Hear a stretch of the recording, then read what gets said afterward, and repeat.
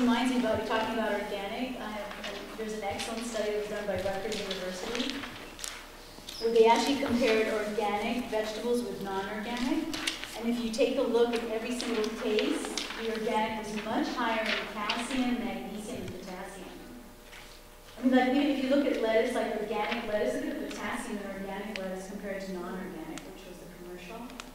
Like, it was 176.5 on the organic compared to 53.7. So at the very minimum, we want to be doing more organic with vegetables and fruits, whenever we can. As far as the pesticides go, I heard that it doesn't have an effect on your health necessarily. They don't have any evidence that it affects your health. It's just better for the environment to do. Organics, do you agree? No, because the thing is, you don't have as much nutrition in the foods that have been used. But I mean, the pesticides aren't harmful to us. That's a very good question. It can be for some people if they can't detox properly the pesticides. Because, again, genetically we all have different abilities at detoxing, and some people have a worse ability to detox than others, and that puts them at a higher cancer risk. Because they definitely have found that pesticides do increase cancer risk. And if you don't have a way to detox it out of your body, then it puts you at a higher cancer risk. Okay, so that's not quite, so wherever you heard that, that wasn't quite true. Okay, good. Did you have some question? Okay, great. Anybody else here? All right, super. Yeah, so really there is a difference between, and this was done by Rutgers University, and then another study was done a few years later by Texas A&M, and they got the same results, even in a different part of the country. So it's really, there's definitely no comparison between that. And if you can grow your own fruits and vegetables, like have your own garden, that's even better. So that's the ideal situation. Okay. All right, and then I definitely want to talk a little about caffeine because I know probably many of you, how many of you here drink coffee? I'm just curious. Wow, almost all of you. Okay. A little bit of coffee is beneficial, but too much actually works against you.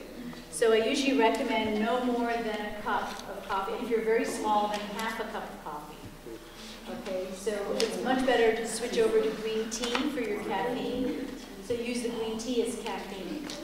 So 7.5 cups of green tea is equivalent to 1 cup of coffee. So you really can drink a lot more green tea. I just have a question about green tea. Is there something else that is similar to green tea that is not green tea? You like white tea? Oh, yeah, there is white tea, which has I'm just not less a big caffeine. fan of tea in general, but green tea is like #1 on the list. Oh, is it? Yeah. So try white tea. Like they have fruit-flavored white teas. You probably would like that. If you like fruit-flavored teas. That's Okay. That's questionable. Trader Joe's makes a pomegranate white tea. Oh, it's delicious. Yeah. Or mango tea. Okay, yeah. If the green tea is cold, it doesn't make any difference from it being warm, does it? Okay, actually no, but you know what's interesting Like the is, powder tea. yeah, right. Heat increases metabolism. So if you can drink hot tea versus cold tea, actually it will help metabolism better.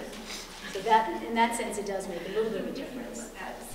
What's the deal with black tea? Like, is that not good? No, actually, black tea has a benefit to it. The only problem is that it has much more caffeine than green tea. But like, it'd be a good substitute for coffee. It is definitely a good substitute for coffee, provided you don't drink it in excess. Because too much black tea interferes with iron absorption. There is such a thing as iron-induced anemia, basically from drinking too much black tea. I didn't hear what you were saying. If you get it decaffeinated, would that be better, or do they do something funky to it to make it? Yeah, because sometimes they use chemicals to extract the caffeine, but the other thing is a lot of the antioxidants in tea and in coffee is actually in the caffeine part. So if you are drinking coffee or if you are drinking tea, you're much better off drinking the real tea or the real coffee with the caffeine. Okay, so just adjust the amount so the caffeine doesn't affect you. Because the problem with caffeine, too much caffeine, is it affects cortisol levels, which is your stress hormones, and that will make the body more stressed if you overdo the caffeine. So that's why it's better not to do too much caffeine. Okay, and it also disrupts, it's a hormone disruptor too. I mean, it interferes with sleep, and sleep is very important, for recuperating the muscles, okay, your ligaments. I mean, that's why that's really valuable. Okay, and then another thing that I really recommend for athletes and for dancers is to do hot baths, like mineral baths with Epsom salts, because We don't have them. These are freshmen in their dorms. oh, okay.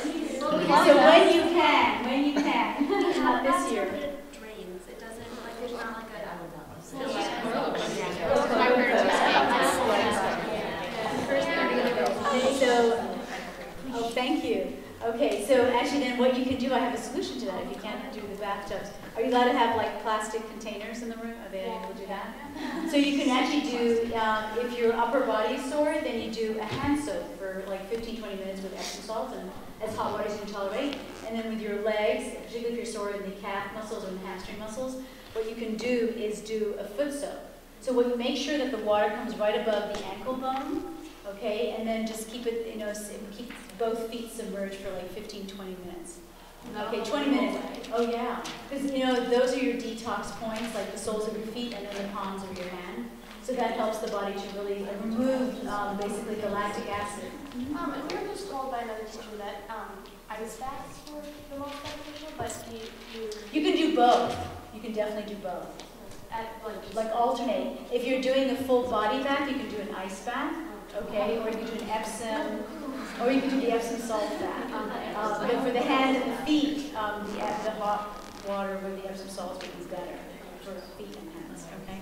So that's another way to help detox the body from any kind of soreness, lactic acid buildup, and it also helps to regenerate and also puts electrolytes back into the body. So because you're absorbing that through the palms of the hand and the soles of the feet.